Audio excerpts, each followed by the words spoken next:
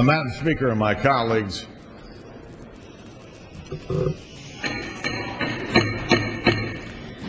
members and staff will take their seats. Madam Speaker and my colleagues, many of you have heard me say on numerous occasions that I think the American people sent us here to work together to get things done on behalf of our country. Over the last couple of weeks, we've had an opportunity with the economic growth package to work in a bipartisan way on behalf of the American people. And I really think it showed our chamber and our Congress at its best. But I don't think there's any priority that we have that's more important than protecting the American people. For more than 6 months, we've reached out to the majority on the Foreign Intelligence Surveillance Act because we want to give our intelligence officials all the tools they need to protect us.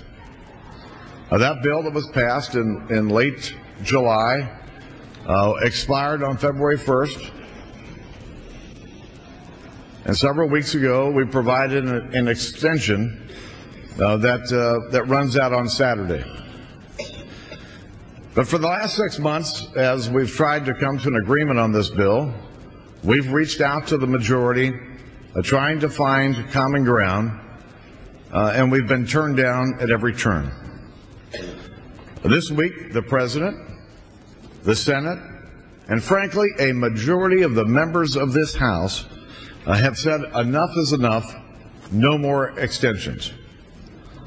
But instead of working with the Republicans and Democrats who are interested in working on this bill that would protect our country and protect the American people by passing the bipartisan Senate Foreign Intelligence Surveillance Bill, the House today, the House floor, is a scene of a partisan political stunt.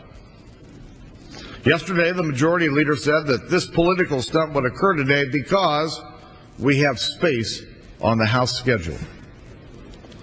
In other words, we have space on the calendar today for a politically charged fishing expedition, but no space for a bill that would protect the American people from terrorists who want to kill us.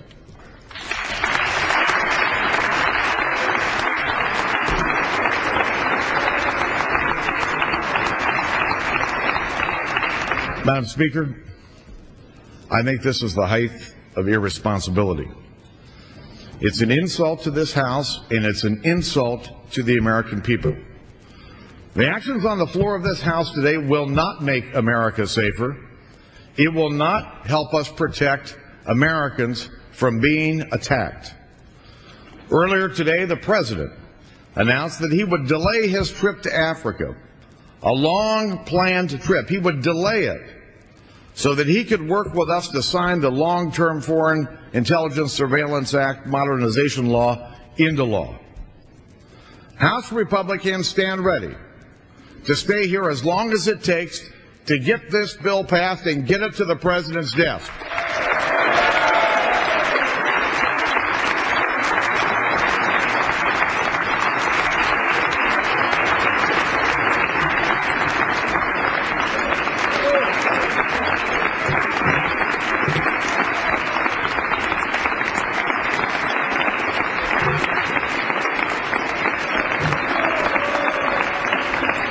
And ladies and gentlemen, we will not stand here and watch this floor be abused for pure political grandstanding at the expense of our national security.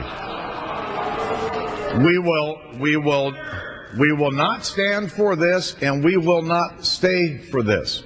And I would ask my House Republican colleagues and those who believe that we should be here protecting the American people, not vote on this bill. Let's just get up and leave.